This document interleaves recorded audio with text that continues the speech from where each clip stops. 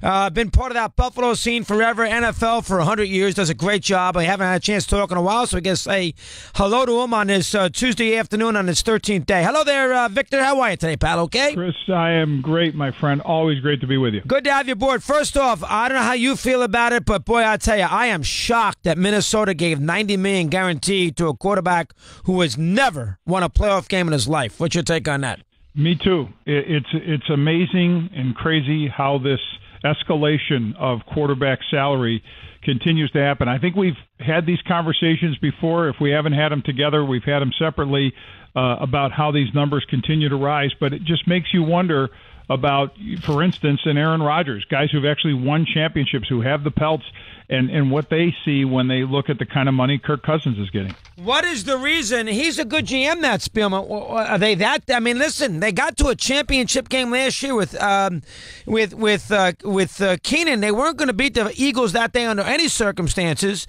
They think that Cousins is that much of a difference maker. What is the logic with the Vikings right now? The logic is desperation. I think the logic is knowing that you only go so far without the so-called franchise guy. They have defined him, obviously, as such. I don't know how much the money actually means that they have the faith in him that he's going to deliver all these titles to them, but it's a piece that they feel they obviously didn't have as far as Case Keenum took them. They think there's just more of this, quote, purebred guy in Kirk Cousins, even though the Washington Redskins, who the last I checked, they know quarterback is important too, and were never willing to commit to him. That told me something. It told a lot of people around the league something, Chris. I think on the tombstone of every general manager in this league, it's going to be, I found the quarterback, or I never found the quarterback. 100%. It's so important to have that. We all know where we stand with that. All right, now Buffalo. I like what they've done here, Vic. They've obviously positioned themselves to move up. I don't know enough about this left tackle they traded, but they've been aggressive. They saved money with Taylor. They got a third-round pick, I believe, out of that. Let me hear your take on the Bills here these last couple of weeks with a couple of moves. Go ahead. It's been impressive, these last 5 days of making these two deals. Start with the Tyrod Taylor move. He wasn't going to be on this football team, Chris. He did not have a place on the Bills in 2018. So getting a third-round pick for him and the 65th overall from the Browns, who are, of course, the worst team in the league, says a lot about the Bills' ability to get value where this thing could have easily been a case of letting him go for nothing. So that's impressive. They had moved on from him, when they benched him before that Chargers game. They saw his ceiling, and it's that of a runner and a conservative kind of thrower, but not a guy who ever picks up a football team and puts it on his back. That's what they want. The other deal that was made with Cordy Glenn, the left tackle, capable of being a good, solid left tackle. He was getting premier left tackle money, but I would never call him great. And lately, he's spent more time watching than playing with foot and ankle problems. Also had a back issue earlier in his career. Moving on from him was not that big of a problem, and frankly, because Deion Dawkins, the rookie they had from Temple last year, came in, stepped in at left tackle, and did a more than credible job and is the future at the position. And the key is now, by owning picks 12, the 12th pick having been Cincinnati's, and having the 22nd pick, they are in a position where that move up for one of the so-called big four at quarterback is going to be involve less of mortgaging the future, Chris, as far as like a first rounder next year. And I think that's the key. They can make that next move, or maybe the guy slides right to him. Interesting. We'll see about that. Now, of the Bills, do you have a feeling of which one of the four you think the Bills like more than the other four, or do they like them all equally? Would they be satisfied with getting any of the four? What's your take on what they saw at the Combine? I don't have a true feel as to where they're leaning. The only thing that's known is Brandon Beane, the general manager, spent a lot of time in the fall following around Mason Rudolph, watching his game. Now, he's not one of the big four. We know that. But he is a guy that you have to at least pay attention to because the Bills had their eyes on him. As far as the other players that we talk about here, the one that intrigues me the most, the one who I see as having the best fit for Buffalo is Josh Allen. Wyoming's offense and his style of play, I think, puts him in a position where he could be pro ready, A, and B, have that big, strong arm, that classic pocket presence, all the things you could want from a player that would fit the kind of offense that I think Sean McDermott and Brandon Beane want in Buffalo. The opposite of really what they had from Tyrod Taylor. His completion or his accuracy completion percentage of being below 60%, 56%. It's bothersome. You rarely fix that as a pro, but overall, I think there's a lot to like with it. He's got a big arm, so he can deal with the weather maybe in Buffalo too, correct? Right, Chris. That would be the big thing. You and I both know what he's got to deal with weather-wise. All right, now, where do they have to go to get him? I think the Browns are going to take Barkley. I think they saved the fourth pick. They'd take a quarterback, but I think they're taking myself. This is just me talking. I don't know anything, but I think they're going to take Barkley, and that means the Giants will have the first dibs on a QB. I'm assuming they're going to take one. I wouldn't guarantee it, but I'm assuming they won't trade down, which means Buffalo then could move up to 3 if the Giants took Darnold and then take Allen with that third pick if they wanted to, correct? Yeah, that's true. And they could move, those could be the ripe spots for them to go and look at. Keep in mind, Dave Gettleman has a relationship. Brandon Beane was his former assistant GM in Carolina, so you've got to lend some credence to that.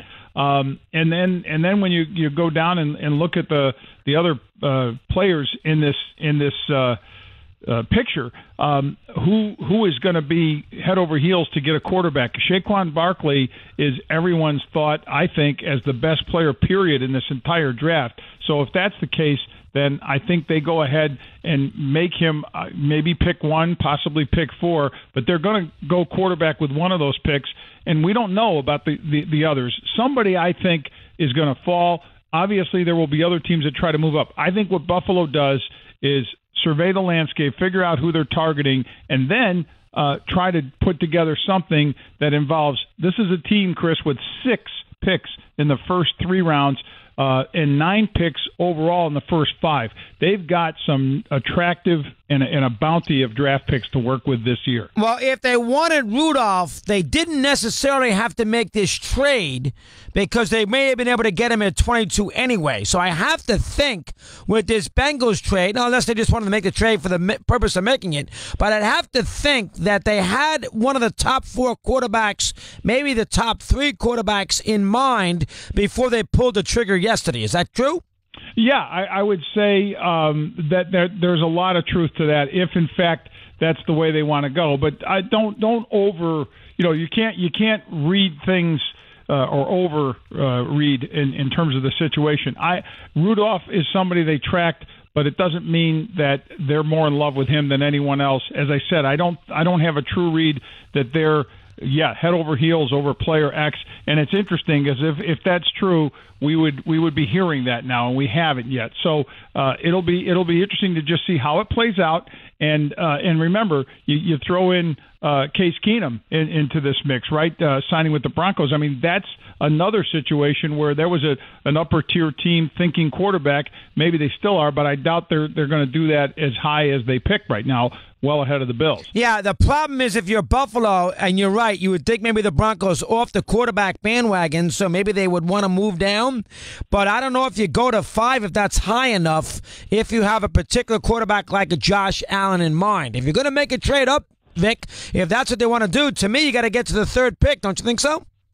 Yeah, I think it makes sense that that's the sweet spot, Chris, to get in a position of getting your choice of more than one guy, right? And we'll see. I mean, you should work from a consensus. And again, I think the beauty of what this current regime is doing in Buffalo versus the previous one is it's not haphazard. There is a vision, there is a plan, and they've liked to make splash moves here. Mario Williams trading up for Sammy Watkins, 4th overall pick for a wide receiver, on and on. This particular group seems to be doing things methodically and sticking to their mantra of we want to be good not just this year, but next year and the year after. I like what Buffalo's done there, Vic, and I gotta like what Cleveland's done. You've worked in Cleveland for a while as well. I think the Browns have done a nice job. Dorsey knows what he's doing. He's sitting there. He's sitting there with 2 picks, so he's in a perfect spot. Tyrod Taylor could play for a year. It's not the end of the world. I would take Barkley, and then I would take a quarterback at 4. We'll see if he does that. But he made the move, got Kaiser to Green Bay. So he got a defensive back there. I do like what Dorsey's done with the Browns. 2 franchises, Cleveland and Buffalo, that historically screw up. They do, both of them seem to have a decent idea what they're going on here before the draft in middle of April. You know that? Yeah, no question, Chris. And John Dorsey has had, I think, a reputation of being a competent guy, has been around competent people in his time in the league. And it's sort of like, in fairness, Sashi Brown and that whole analytics thing that so many people trashed, rightfully so, because of the immediate death that it brought to the team as far as trying to win games.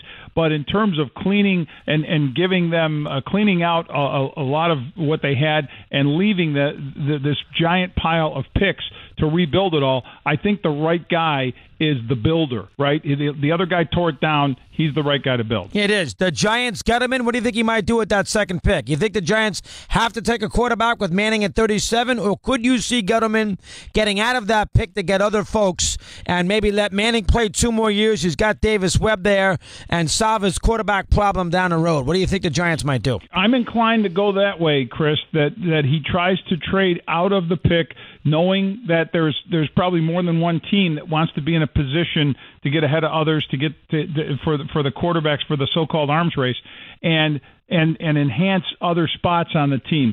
Dave Gettleman, the guy that I've known going all the way back to his scouting days in Buffalo, is a guy that's learned the sound sort of principle way to go. He is another one who doesn't do the reach for the fences, splash move, show how smart I am. I think he's a guy that wants to accumulate picks and build more of the sustainable thing and learn, from whatever the mistakes have been made before, if not his past, certainly by others. I think you can live with Eli Manning for a couple of years. You can bring somebody up. You don't have to take a quarterback at 2. Take one maybe in the second round. Take one maybe in the third round, but accumulate your picks to do so. Now, he might do that. The one thing, his buddy is Ernie Accorsi.